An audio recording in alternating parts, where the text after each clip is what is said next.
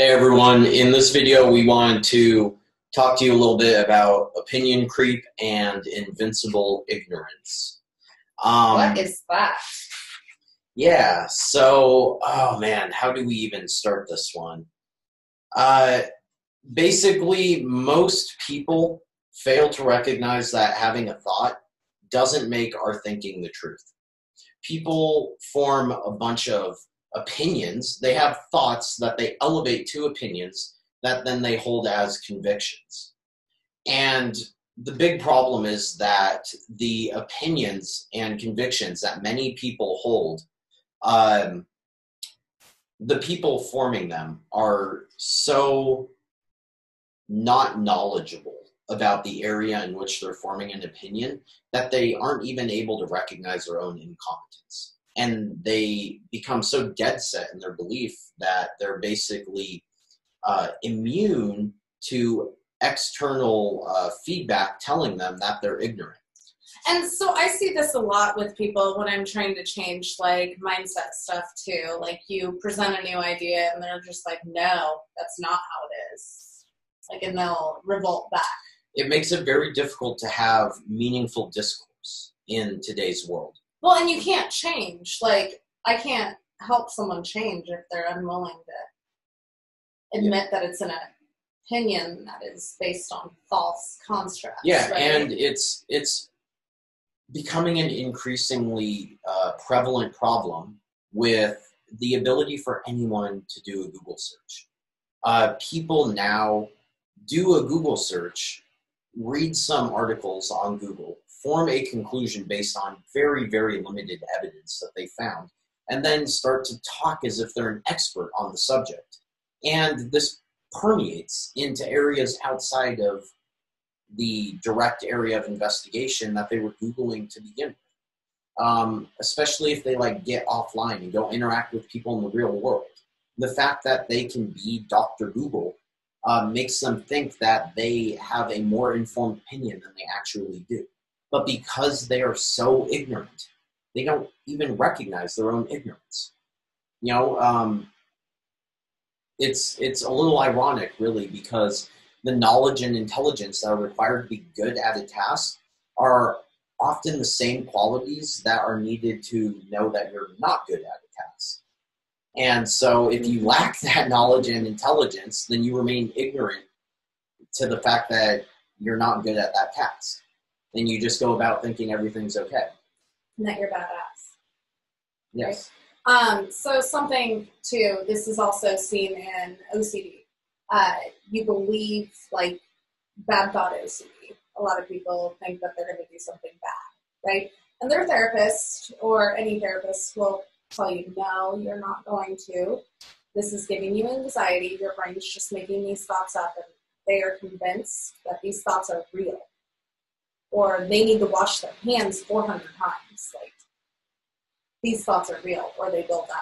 It's the same cognitively that you're talking about.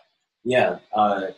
Many individuals, many self-proclaimed experts are not experts, but they believe that the opinions and convictions they hold are the truth and is how things are. They cannot engage in meaningful discourse because they know that they're right. And their ego won't let them set their beliefs aside to even entertain, counter evidence. Right? Yeah, but even if they do entertain any counter evidence you provide, their ignorance on the topic prevents them from giving it a meaningful assessment.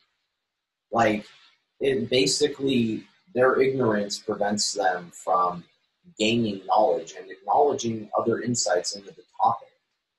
And so then they just become dumber and dumber while everyone is advancing around them, right? Yeah, because they're so sure of themselves. But it also means they become more dug in with their own convictions. Because if they're so ignorant that they're unable to evaluate external or alternative evidence against their belief paradigm, then they're going to erroneously conflate their inability to meaningfully assess this counter evidence as them being right. And they're just going to become more sure of themselves. Until you get to a point where it doesn't matter what you say, they just know they're right because they've dealt with all of these other arguments before. And in every time, it wasn't a strong argument in their uninformed opinion. That doesn't mean it actually wasn't a strong argument. It just means that to them, because they have no idea what they're talking about, that they just couldn't give it a valid assessment. And so you and me aren't experts. We aren't. Neither of us have PhDs. And so we normally always use I don't even qualifiers. think people with PhDs are complete experts. I've met some dumb people. I think that's a poor. Oh, okay. Well, okay. Let me back up. The point is, neither of us are experts, and most of the people watching this video are not experts, and that's okay. Like, we all have areas that we're interested in. What I meant by that is that even if I had a PhD, I would not think I was an expert. Like, there's always something to learn, and we're always progressing as a civilization, right? And so to walk into that and think that you have a degree and so you're an expert, that's what I meant by that. Yeah. I'm always open to more information, and it's more of a mentality that me and you both hold, I believe. So thank you so much. Because we both can admit when we're wrong, and we accept other ideas readily. Yeah, but we consider them. Yeah. Not to say that they're always right. And that's that was adorable. I know, she's so cute. And that's just something, that's kind of the main point that we want to make here, is that it's okay to have opinions and convictions about topics. You just need to acknowledge that you could be wrong. You could be wrong. And we all could be. It's not just you. Yeah. And you're not always going to be in a position, it's just kind of a thought in the back of your head is you're not always going to be in a position to reliably evaluate information that you're being presented with. Because Dr. Google doesn't know everything. Yeah.